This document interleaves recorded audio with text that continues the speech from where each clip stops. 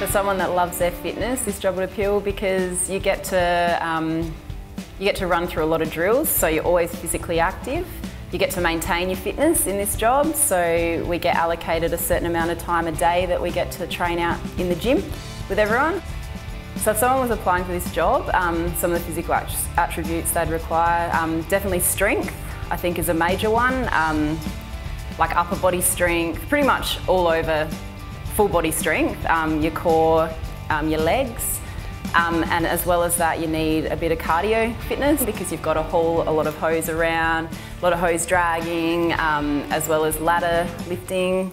For me, the biggest thing is helping people. I've grown up doing surf lifesaving, so obviously that's also involved in helping people.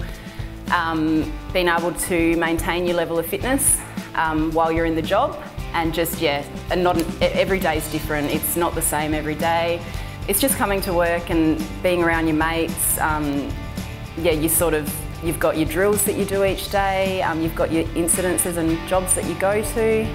But I think it's just coming to work from your family to your second family.